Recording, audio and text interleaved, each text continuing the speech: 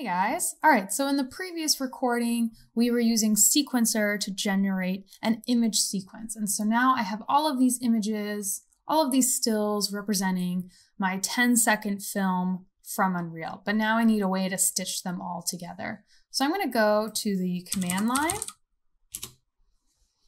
and I'm going to do CD, which is change directory. And I'm just going to copy this whole thing and hit enter, or excuse me, paste and enter. Note the space between CD and your path, very important. Okay, great. And now I'm going to use a tool called ffmpeg, and I will put a link how to download that in the description of the video.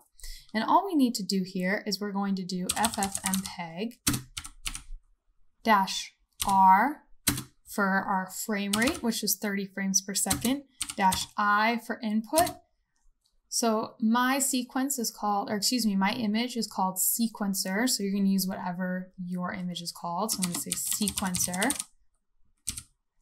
I don't want to put the number of every single file because it's a lot of files. So instead, I'm going to use a regular expression. And I'm just going to say there are 4 digits and then .png.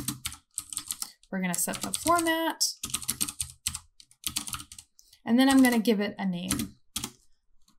My first film .mp4. And then I'll go ahead and hit enter.